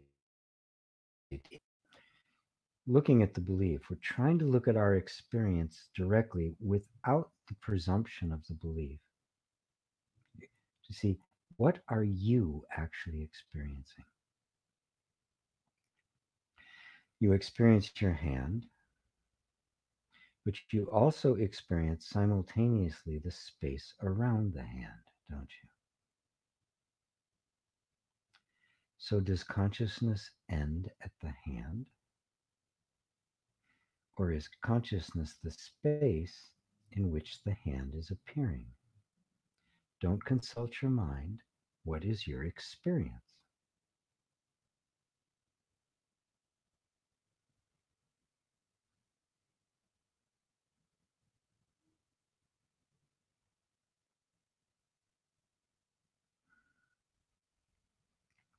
This is a very simple but direct inquiry into the actual nature of your experience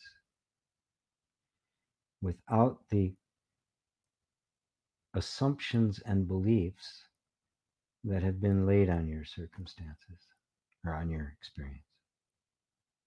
Do you actually experience a boundary between you and the rest of the world?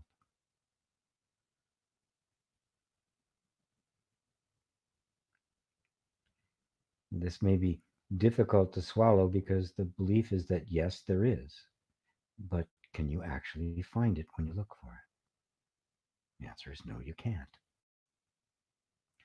So now, which are you going to believe? The beliefs or your own experience? You are the space in which the world appears. I don't care how big it is, I don't care how far away it seems. The entire universe is in you. The idea that you are bound by this body is a belief. It has never been true. The only place you ever experience anything is in consciousness. And consciousness has no boundaries.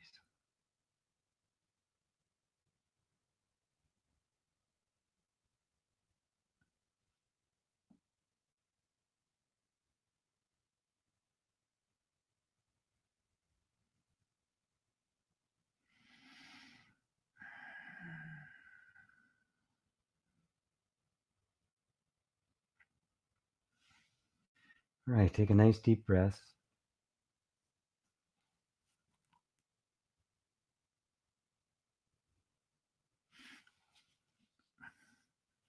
Just relax a little bit for a second. Just take that in. And then when you're ready, you can open your eyes.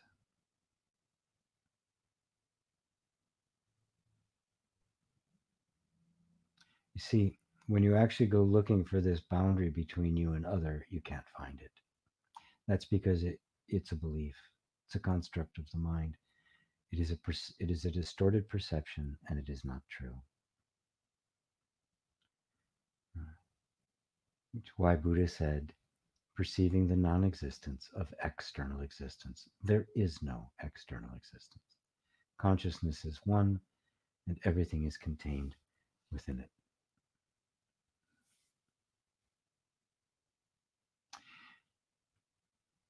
I'm noticing here, yeah, Dale says, thank you for being, no. Dale said, yeah, weird, still no link. I see it happening. When I post something, because I'm broadcasting simultaneously now to YouTube and Facebook, I am seeing both the comments from Facebook and YouTube put together on a stream that I'm seeing all the comments. But if you are on YouTube, you're not going to see Facebook comments. If you're on Facebook, you're not going to see YouTube comments. And it appears as though when I post a link, it's not getting posted to Facebook. It's supposed to be, but I do understand, especially now because of the bandwidth thing, Facebook may not be handling that. So next time what I'll do is I'll have an iPad here or something where I can post it in both places. I'll bring up a Facebook link and I can post it there as well. And I might even be able to put it in an email in advance. So Eva says, teaching flowing through you, brilliant, clear, and very helpful. Great satsang. Thank you for being here. Dale says, makes sense. Cool. I prefer YouTube normally anyways, but it sounds like you need to check both. Yeah, it puts together the comments, so I see all the comments in one place, interspersed. But you may need to check both. Yeah, if you want to see the entire flow of comments. Oh, wow. It's a long day for me. Earlier this morning, I had like 2 interviews and private session today before I got online with you guys, and I'm a bit tired. So I'm going to be doing this again. As always, I'm trying to keep up with some daily meditations as best I can, and some stuff for EFT and tapping to try to keep. I hope keep everybody centered. Please like and share this. Please tell other people about it.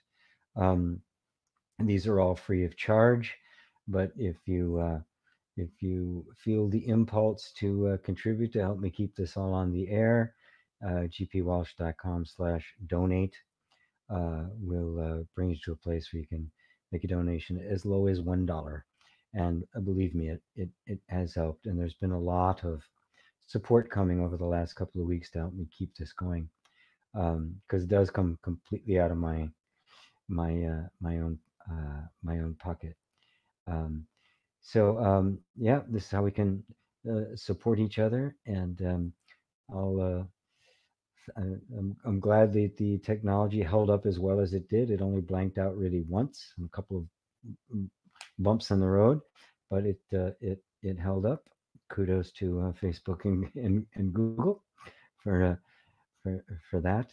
And Jay says, "Nice to talk to you, G. We appreciate all your guidance. Thank you." There's the link. Dale saying hi from YouTube. Now also hearing back, also hearing people talk. Thanks, GP. Good. Yes, I'm not getting your posts here. No, you're not getting them all on Facebook. Right. But you'll be hearing me. You'll be hearing anybody add to the stream on both. So I'll just figure out. Facebook should have been showing my posts, but I'm seeing as I'm looking at this, it's grayed out. So it looks like they weren't. But I'll check with the people who provide this service. It's really the best one out there for what we're doing. So in the meantime, everyone, stay safe. Help each other. Remember to not give in to fear. That fear can appear in our lives, but it has no meaning other than fear has appeared. Don't interpret it. Don't own it. Don't think you have to get rid of it. No matter what the fear is, no matter what the feeling is, no matter what it is, simply don't engage with it. Let it come, let it be there, and it will pass away because it cannot survive without your attention. So there you are, folks. So good to be here with you. And I'm going to do this again next Tuesday, this time in the evening. Hopefully, I'll get some of my Australian friends in. There are some people on the West Coast who are working. Well, everybody's working at home now, but more people can probably join. I'll probably even do one of these maybe next Saturday as well to try to get more people involved. So thank you all for being here. And until next time, I love you all. Namaste.